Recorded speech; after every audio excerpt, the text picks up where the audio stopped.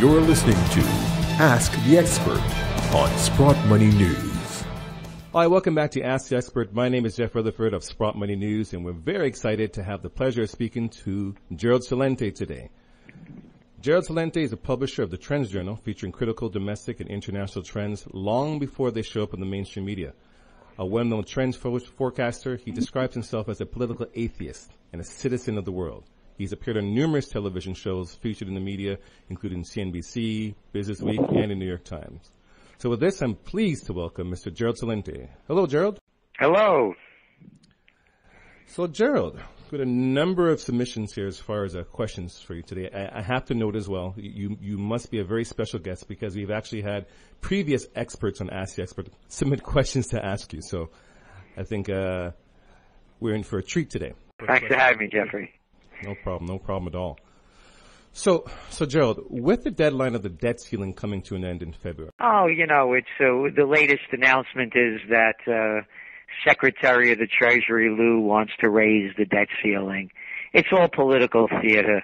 They'll raise it as much as they want, and they'll pretend that they're doing their best to cut back.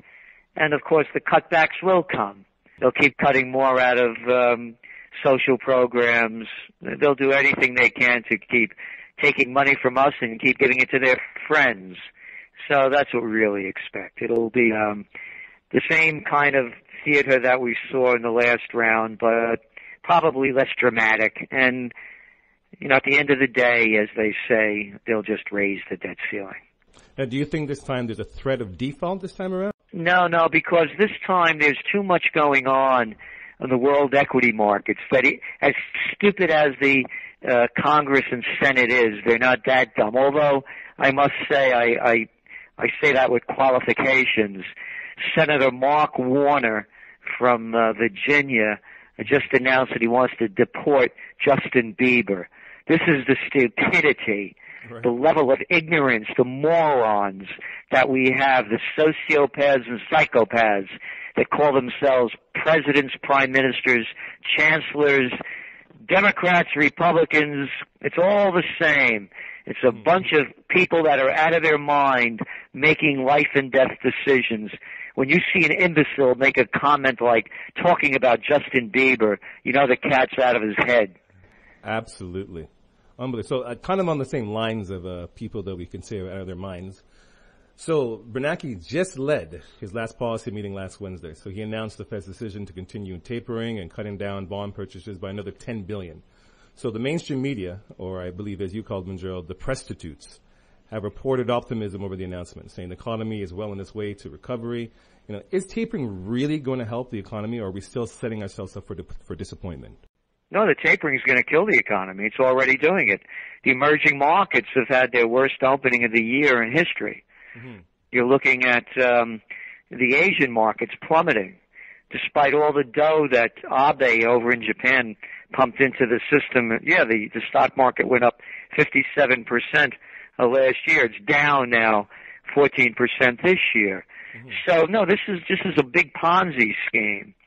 And when they can't pump money in, the economy goes down. The only thing everybody knows that watches these things and pays attention to them is that the only reason that the global economy rebounded at any level is because of all of the tens of trillions of dollars that they were pumping in. Now you're seeing interest rates are going up around the world with the tapering.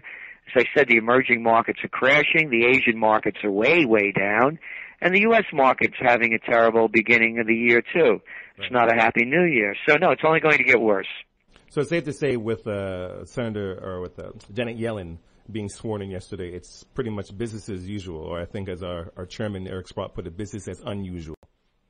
Yeah, exactly. It's business as usual or unusual. He's correct.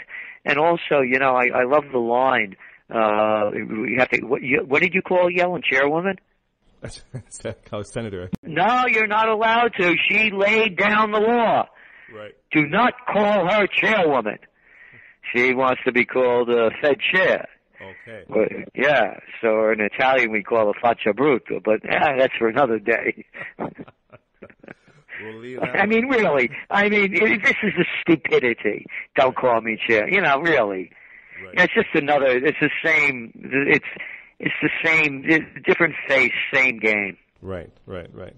So, I mean, with all this being said now, Gerald, I mean, do you see like a global economic crisis looming? You know, how do you see various parts of the world progressing, like Europe, North America, Latin America, Asia, Africa? Do you believe there's going to be a shift in the world superpowers? No, I think it's just going to be a decline of all powers. Mm-hmm. And you're seeing it. China has its own problems. Look, I mean, they don't call it quantitative easing. They have another name for it. But they did the same thing. The ECB did the same thing.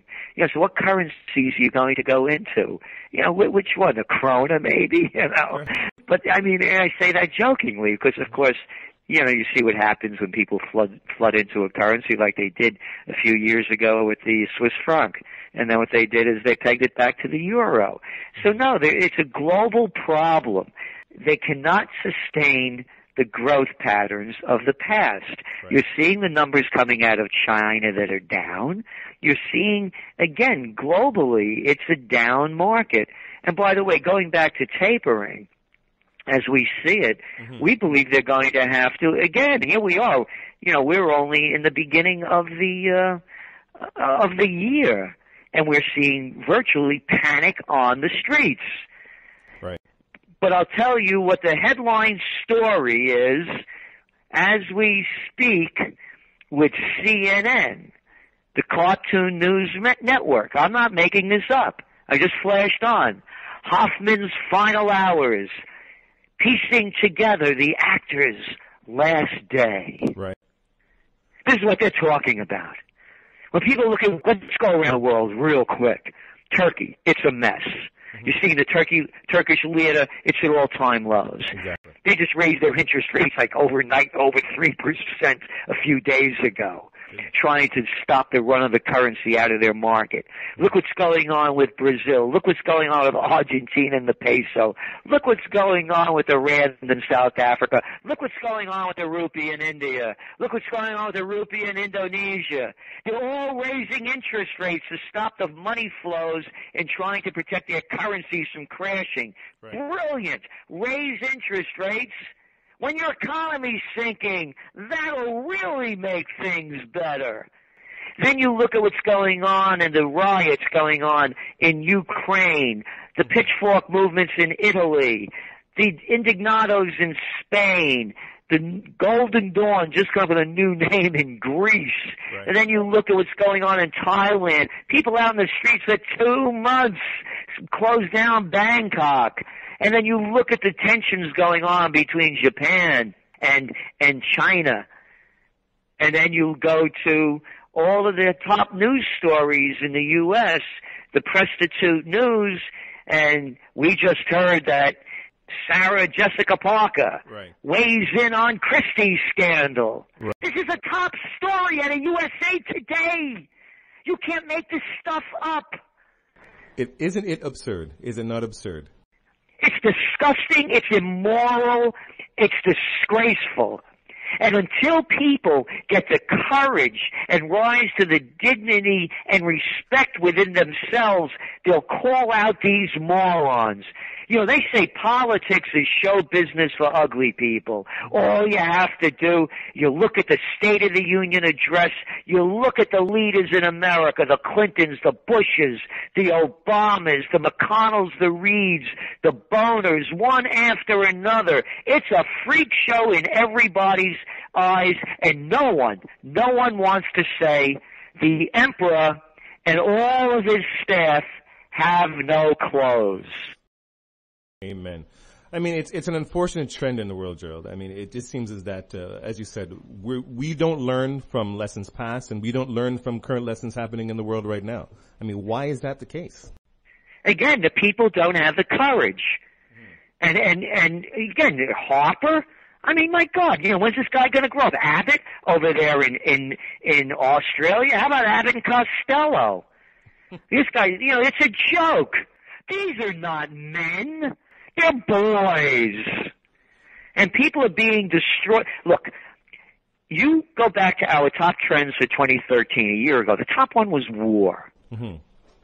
The scenario we're painting is the exact one that exists today, and now people like the Financial Times and others are parroting what we were saying a year ago. Right. When you look at the military leaders and the ineptness of the political leaders, it was psychopaths and sociopaths that got us into World War I, a totally avoidable war.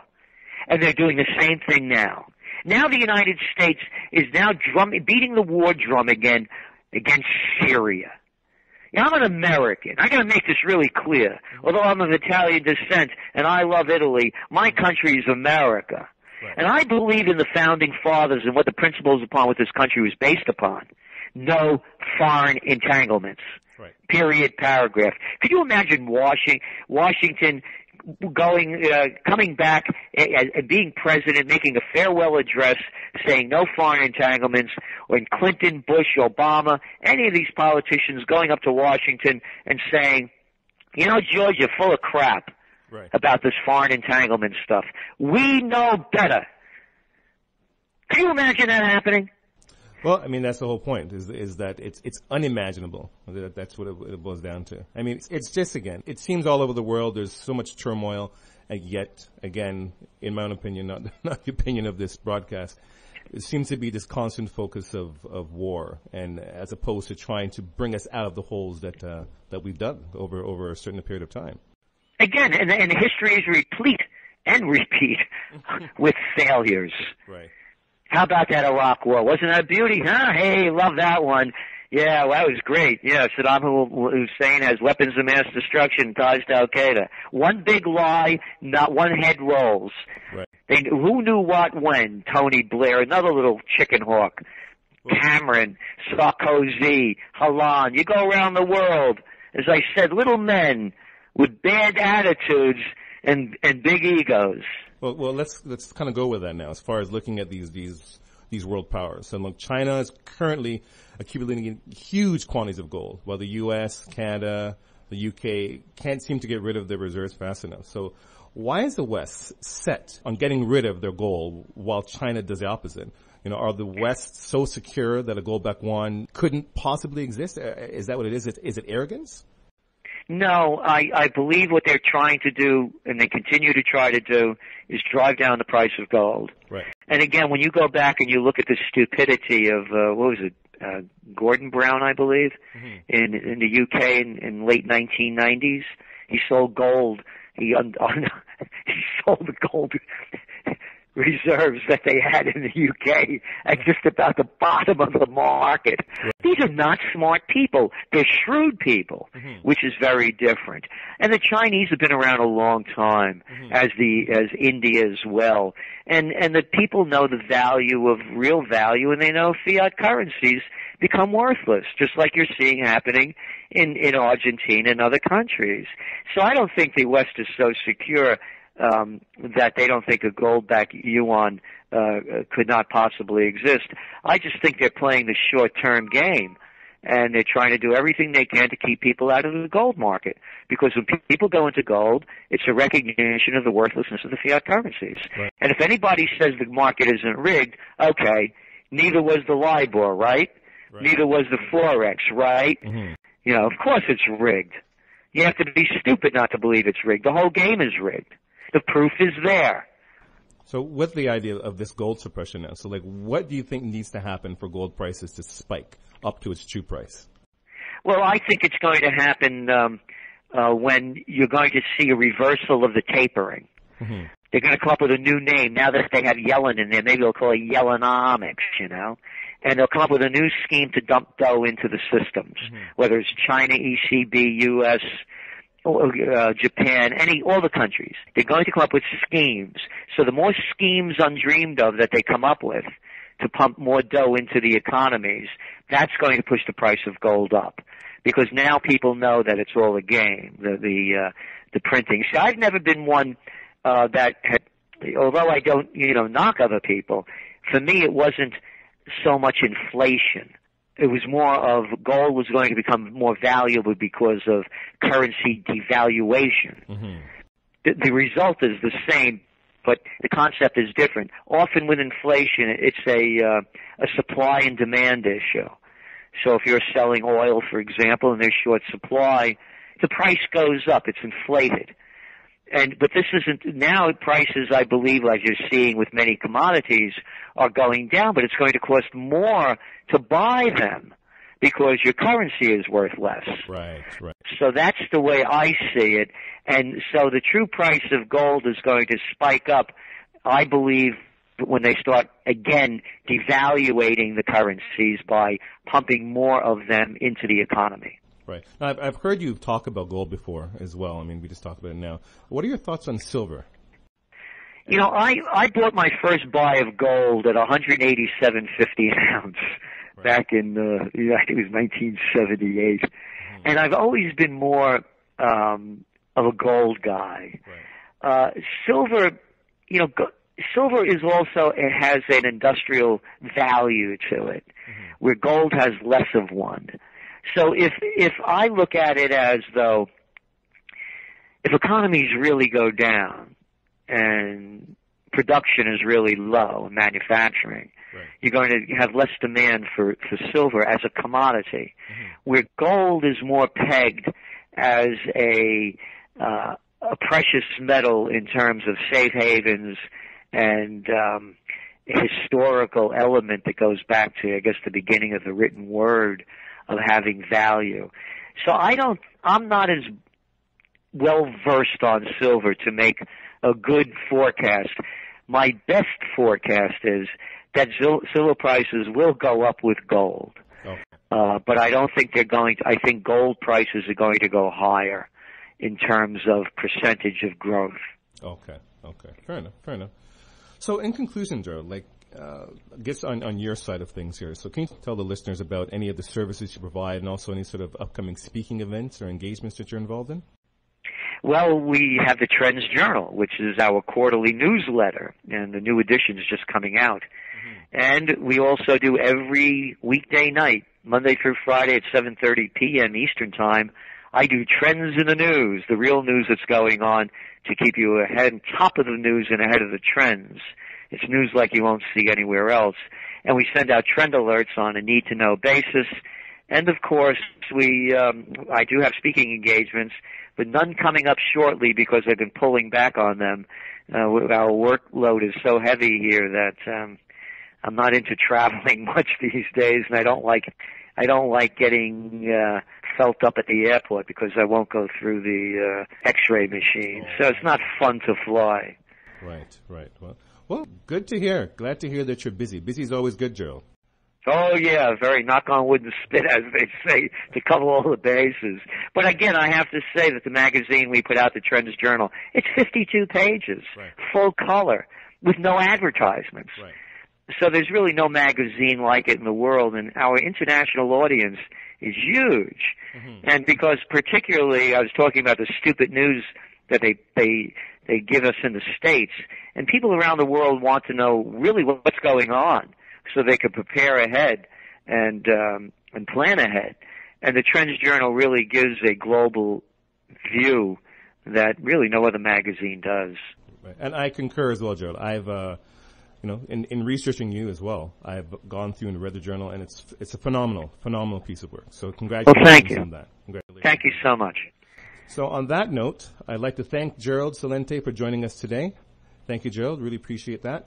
Hopefully we can have you again another time as well, too. Oh, thank you so much, Jeffrey. Love to. Not a problem at all. And again, to all our listeners, thank you for listening. And please visit us at sprottmoney.com for all of your gold, silver, platinum, precious metal needs and information as well, too. For Sprott Money News and Ask the Expert, I'm Jeff Rutherford. Thank you for joining us today. Bye-bye.